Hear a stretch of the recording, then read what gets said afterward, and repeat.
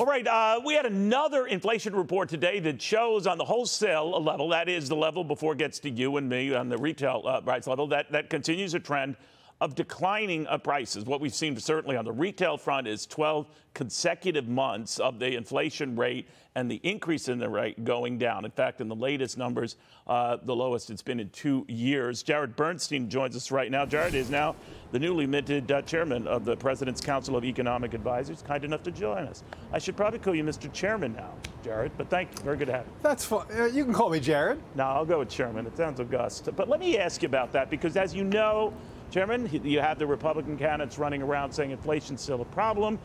Things are costing more than people are making. So you can put all the spin on this you want. Inflation's still a problem. What do you say? Our work is not done when it comes to helping households with this challenge, but the amount of progress we've made is pretty remarkable, and you just took us through it. 12 months in a row of slower inflation, down 2/3. You know, if you and I were talking a year ago on this very date, we'd be talking about inflation that was 2/3 higher than it is now. And, you know, when you have that kind of a trend, you're talking about relief from a set of price pressures that were much higher before than they are now. One of the other outcomes of these recent dynamics is that real wages are up. The buying power of the hourly wage of working people, say middle wage workers, that's up 1.6% over the past year. So that kind of progress is giving housing some breathing room. The price of gas down $1.50 over the past year. That's real breathing room. But our work is not done, Neil. We're going to keep pushing. Got it. And of course, if I wanted to compare it to the food prices, those real wage gains evaporate. But I wonder whether you're taking a bow for something the Federal Reserve is doing. As you know, they've been aggressively raising rates, and at the rate they're going to do it again at the end of this month. That's what's causing this to go down. Nothing you're doing. What do you say? Well, I think if you and I were out here talking about rates that were 9% and 8% and 7% as opposed to 3%, you'd probably be suggesting that we had something to do with that. So I think when it goes the other way, we got to be kind of symmetrical there. Look, I think when you look at the I'm sorry, I don't understand that. I mean, the fact is that the rates are going up.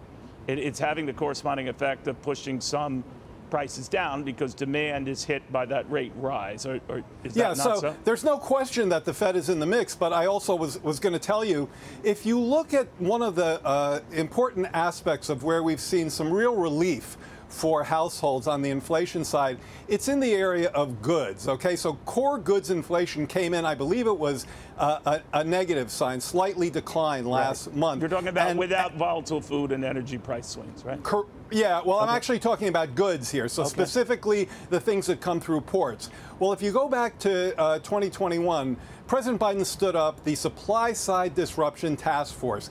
He recognized right out of the gate that if we were going to help people deal with some of the global inflationary pressures from the pandemic, we were going to have to unsnarl our supply chains, and we got to work on that, and our fingerprints are on some of those improvements. Obviously, we worked closely with the private sector workforce in the ports, particularly on the West Coast. So now that we're seeing supply chain unsnarl ups, that's showing up in lower goods prices, and I think our fingerprints are legitimately on that. I talked about the gas price down $1.50 over the past year. Of course, when the president released all those barrels of oil from the Strategic Reserve, that made a difference. And now we can talk about the Inflation Reduction Act and the fact that lower costs for prescription drugs, for insulin, for the drugs themselves, for prescription drugs themselves, those prices are going to be knocked down by the Inflation Reduction Act. So I do think our fingerprints are on those issues. That part isn't happening yet. I mean, that's a hope. But you do have your fingerprints on trillions of dollars worth of added spending. And in retrospect, looking back at all of that spending, do you think that created the monster that the Fed is dealing with now? No, I think that when it comes to the fiscal outlook, I think you really need to look at the deficit reduction that this president has presided over. I mean, $1.7 trillion of deficit reduction in his first 2 years. He just signed legislation to take that deficit down another trillion. And of course, there's 2.5 trillion.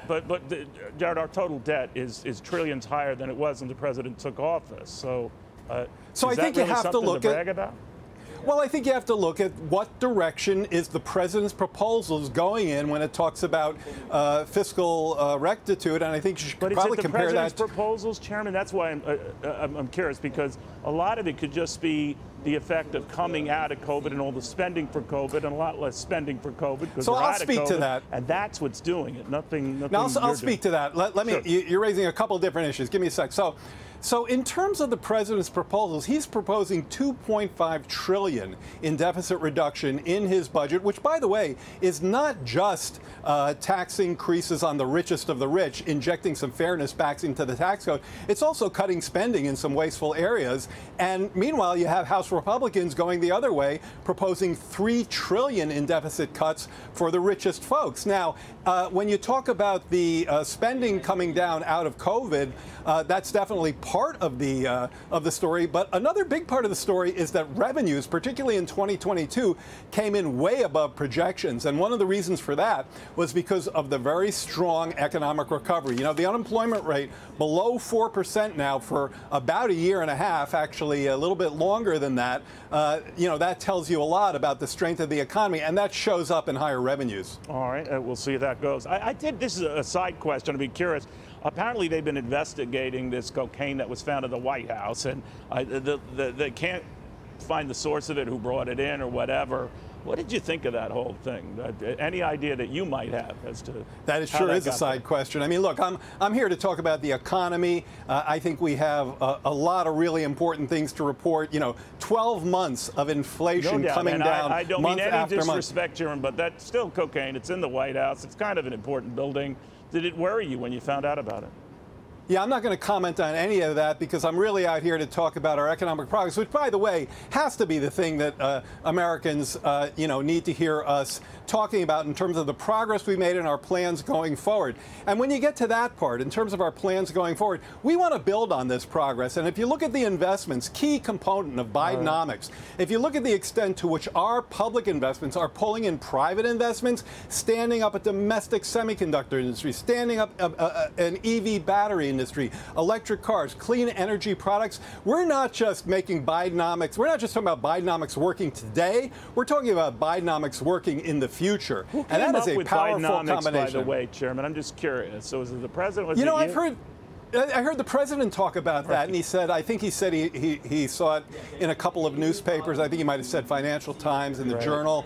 But I feel like I've been saying it for a while, so, you know, I'll claim some ownership. I actually think it was you who started it, because I remember some time ago. I'm sure it wasn't just me, but I may have been in the mix. Jared Bernstein, very good chatting with you. Again, the White House Council of Economic Advisors, the chairman. He's in charge of all of that at the White House. Hey, Sean Hannity here. Hey, click here to subscribe to Fox News YouTube page and catch our hottest interviews and most compelling analysis. You will not get it anywhere else.